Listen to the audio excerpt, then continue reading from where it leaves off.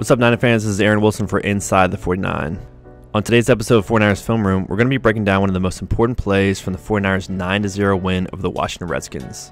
Richie James' 40-yard catch and run from Jimmy Garoppolo.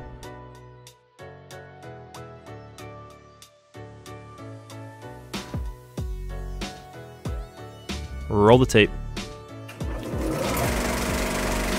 Alright, set up. Down and distance. It's 3rd and 3 from the 49ers' 30-yard line. Time on the clock, 8:43 left in the third quarter. There's no score on the board.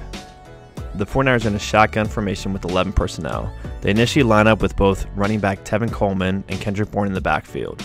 The double motion first by Coleman and then by Bourne widens out the defense, specifically the outside corners.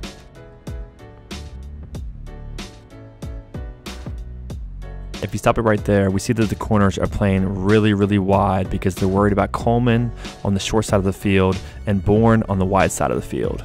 The two outside receivers, Coleman and Bourne, are going to run go routes to take their corners out of the play.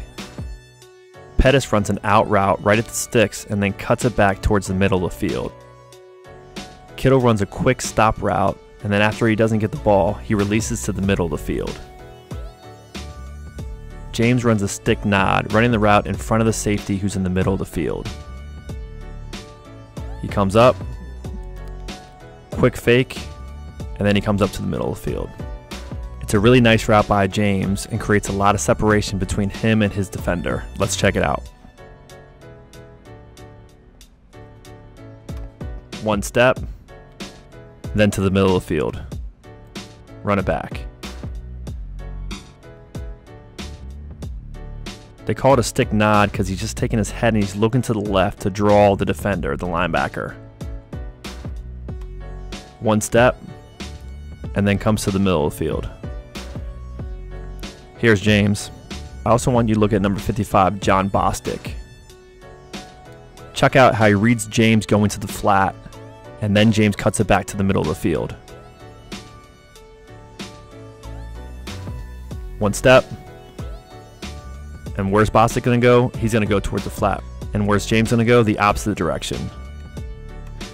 As soon as that happens, check out this hole. Look at all that space for him to complete the pass. Now, the other reason there's so much space there is because of what's happening on the other side of the field with Kittle. Let's check him out.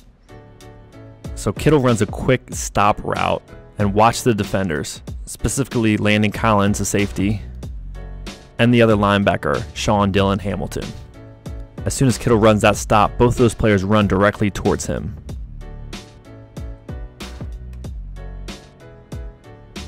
There. Garoppolo isn't even looking in Kittle's direction, but yet both defenders are driving towards him. And that opens up a big hole in the middle of the field for James to work.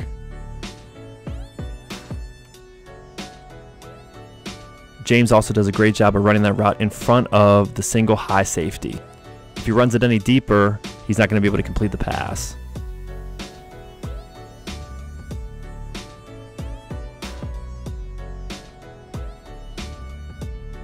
All right, let's look at it from the other side.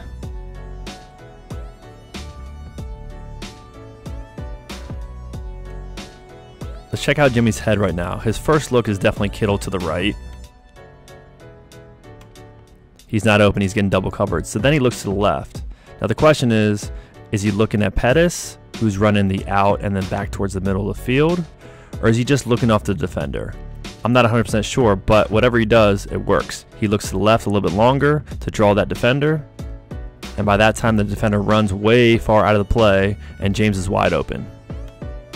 James does a great job of sitting down in front of the safety, and then he picks up about 30 yards after the catch.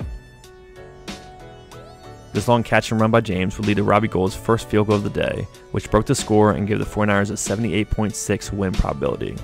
The 49ers defense showed up in a big way, holding the Redskins to only 154 total yards on offense, and the 49ers added 3 sacks and 1 fumble recovery.